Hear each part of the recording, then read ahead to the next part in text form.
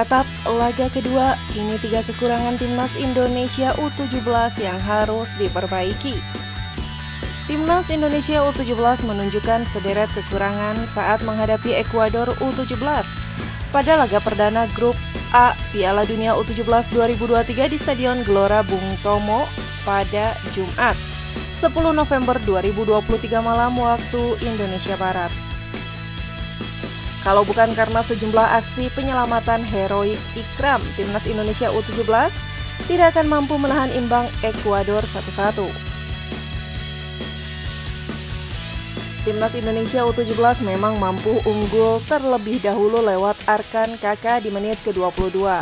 Namun Ekuador langsung mampu membalas di menit ke-28 lewat sundulan Allen Obando. Setelah kedudukan imbang, Indonesia lebih banyak tertekan dan kerap melakukan sejumlah kesalahan. Secara taktikal, Ekuador memang jauh berada di atas Indonesia. Oleh karena itu, sejumlah kekurangan harus segera dievaluasi dan diperbaiki sebelum Timnas Indonesia U-17 melawan Panama di laga kedua Grup A pada Senin 13 November mendatang. Apa saja kekurangan Timnas Indonesia yang harus diperbaiki? 1. Fisik lemah.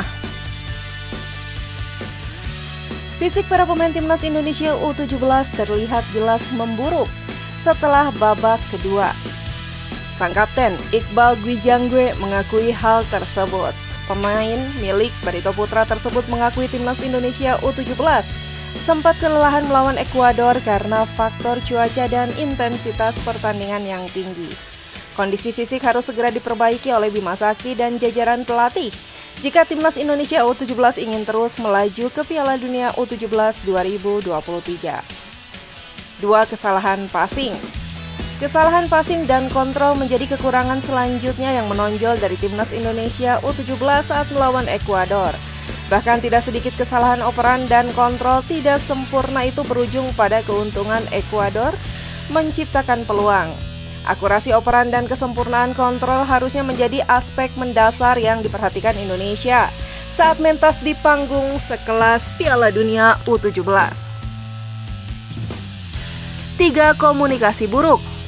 Komunikasi buruk yang terjadi antar pemain Timnas Indonesia U-17 membuat permainan Iqbal dan kolega tidak berjalan mulus.